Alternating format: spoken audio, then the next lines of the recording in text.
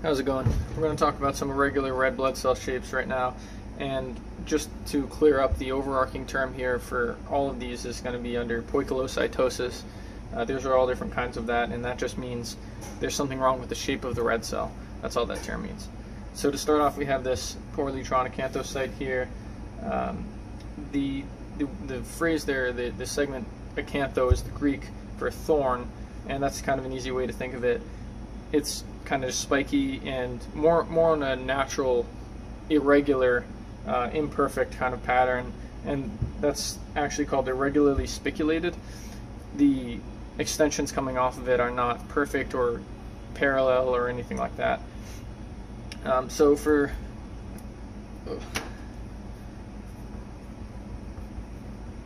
acanthocytes, you're going to find them mostly in like A-beta lipoproteinemias, also in liver disease, usually more on the severe end of that. Yeah. So next up, we're going to have echinocytes or echinocytes, otherwise known as Burr cells. And these ones are, it's not coming out too good, but these ones are more perfectly arranged, more symmetrical. You can see them more rounded off sometimes too, or other times they're going to be just kind of perfect spikes going off all around the same length. And let's see, they're also more commonly known as Burr cells. Don't mix that up with these though. These are sometimes referred to as spur cells. I just don't really like to talk about either one of them. Let me throw in here the cause: severe liver disease being the most common cause. And then for these, for the echinocytes or the Burr cells, you have uremia being a leading cause, and you also have, sometimes they can be an artifact, like for instance alkaline glass effect. That's less common though. Uremia is going to be the main reason you might have that there. And these, like I said, these are irregularly spiculated. These ones, the Burr cells, are regularly spiculated. Basically they're symmetrical, or a little bit more perfect. Next up we have liptocytes, and they're going to be something like that.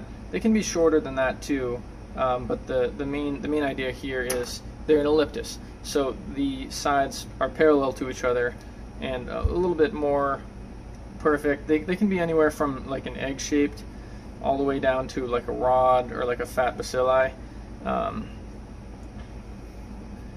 The elliptocytes. And for these elliptocytes here, you're going to have the cause being anywhere from hereditary elliptocytosis, which is probably like the most obvious way to remember their elliptocytes. You also see it though sometimes in iron deficiency anemia, as well as some thalassemias. Next we have very similar kind of an ovalocyte. It's a macro-ovalocyte is how it's called. And these are similar, but they're a little less perfect. Their pattern is basically they're an oval, but they're not an ellipsis, so these sides are not going to necessarily be parallel.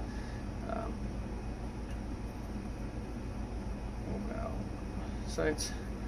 And these are seen in megaloblastic anemia.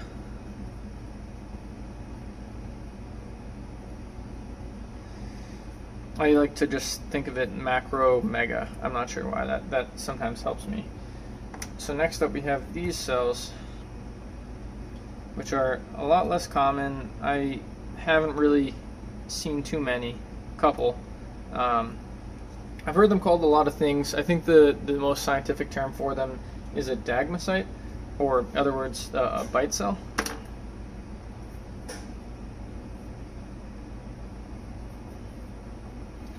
Bite cell. And these can be, what my understanding of what they are is, it's a segment of this red cell was kind of bitten out by the removal of denatured hemoglobin from some kind of macrophage within the spleen. So I think that's kind of their way of making sure that there's nothing wrong, that's not going to develop into something, or if it's dysfunctional, they want to get rid of it.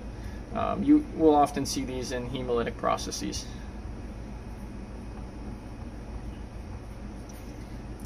Now moving on, we have schistocytes, which my favorite to draw. They're just basically little squiggles, but yeah, little tiny segments of red cells. And as you might imagine, schistocytes are as a result of red cell fragmentation. There was some kind of red cell going on in circulation, something caused it to break apart. Could have been a parasite, some kind of bacteria, it could have been going through a narrow area. A lot of different things can cause this, but commonly you'll see it in DIC, which is more severe, and any kind of hemolytic process, which is a broad term, but a lot of things can cause it. And you will see these almost always as microcytic, because as you can imagine, if there's any kind of red cell, even if it's a macrocytic one, if it's broken apart into smaller pieces, you're gonna see some pretty small pieces. So next up we have sickle cells, or drepanocytes.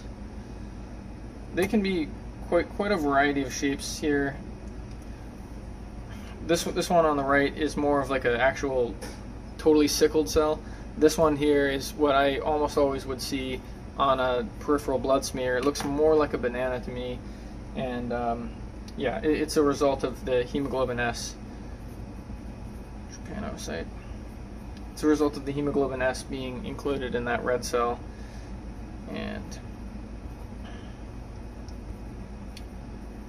in the blood bank, you're going to have to do a sickle screen on the donors usually before they can get that blood, because if they're trying to get in a transfusion, most likely they're already in some kind of sickle crisis, and obviously giving them red cells from someone else that has sickle cell is not ideal.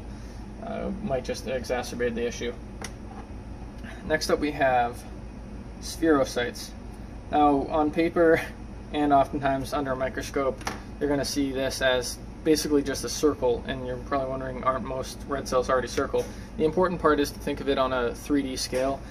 Spherocytes are physically spheres, versus most healthy red cells are like a biconcave disc shape. Now these are not spherocytes. These are not biconcave discs. They're bloated, basically, red cells. In that they can often, I think usually they're going to be smaller. On the anisocytosis scale, they're going to be microcytic, and this basically, the main impact that has is they have decreased flexibility. So this comes in to play when they're trying to fit through capillaries and kind of maybe bumping against the walls.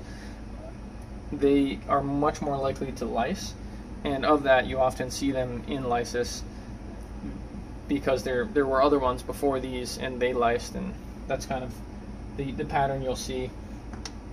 Now you have, and I want to mention too, these are seen in hereditary spherocytosis.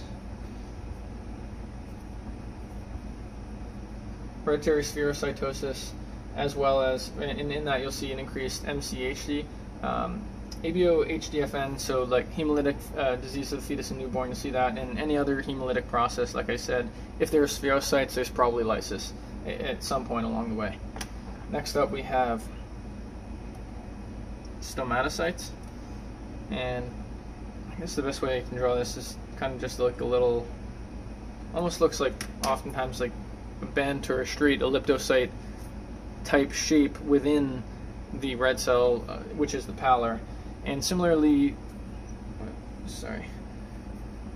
stomatocyte, almost like a slit, or you can remember that as like a stoma, like in someone's neck.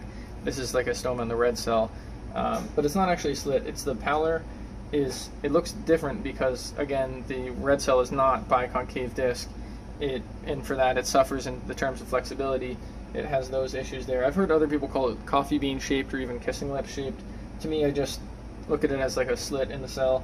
And physically on a 3D scale, it's going to be bowl shaped. Again, this has all those issues with lysis. And particularly in stomatocytes, they can be hereditary, hereditary stomatocytosis. Hereditary stomatocytosis. It's a tough one. And also liver disease is a common one. common cause of that. They can be congenital or acquired. So next up we have target cells or codocytes. I don't like calling them target cells personally because it messed me up too many times. I would see that and think, oh, that's a target cell, but then they're looking for the scientific term and I forget what it is. I just remember it as a target cell. So you can call it that if you want, but it's kind of obvious to remember that one. What's harder to remember, I think, is the codocyte, which is its proper scientific term. Now that is not too bad to remember because there's two O's in codocytes and these look like an O. So that's just kind of how I remember codocytes. So you'll see these in liver disease,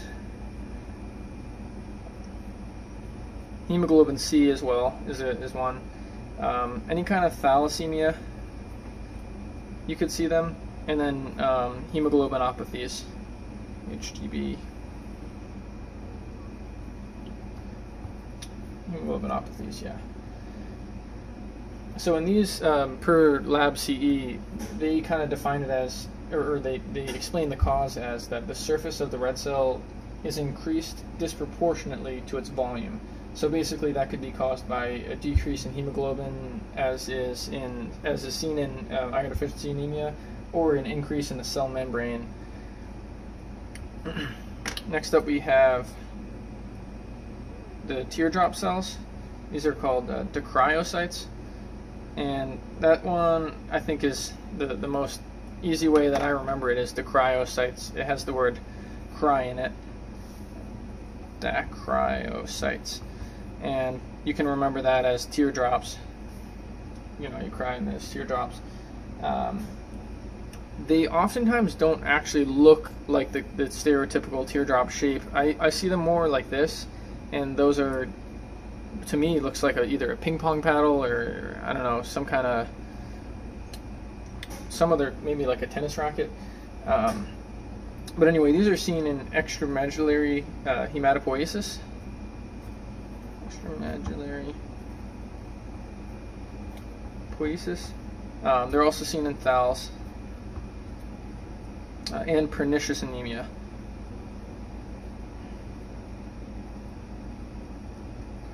So I also read on a different source the any kind of bone marrow fibrosis. You can sometimes see them. That's like less common, I think, and you wouldn't necessarily see one of these and attribute it to that.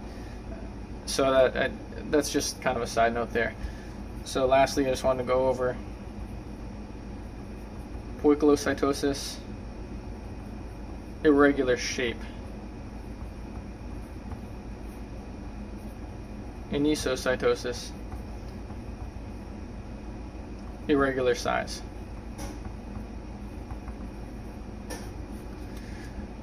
I don't really have too good of a way to remember that.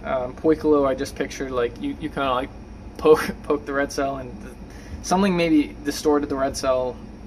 I don't know. That's just, I think of like a poke, or red cell got poked or something. Anisocytosis, it has the so I just think so and size. Anisocytosis. That's how I just think about it that way. Anisocytosis. And ptosis usually just, obviously there's something going on, something irregular. Alright, I hope this helped someone.